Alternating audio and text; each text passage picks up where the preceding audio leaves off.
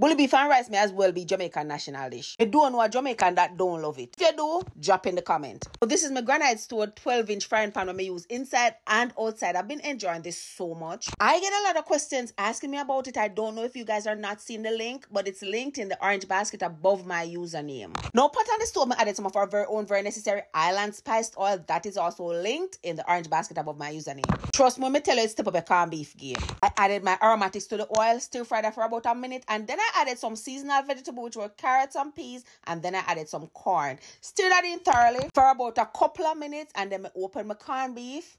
If you don't know for what my corned beef as so, just make sure you don't lost the key. Take off the key, flip it round like how you see me flip it so, and just turn until it open. From this, I'm just shake out my corned beef, broke it down with my spatula. Listen, I've been putting on to the good things, because if you don't have this silicone spatula, it good for everything. You know, sometimes you have some spatula and you do something like this with it. It'll bend up this nice and firm. You can't stir any big meat in a pot. Anyways, I was saying I break it down. I just take my time and use a spatula to break it down, mixing everything, stir it in thoroughly to incorporate everything. I dust in some black pepper in it, stir it in thoroughly. And I tell you guys all the time, stirring is very important in certain things that you're cooking, because that's how you incorporate flavor.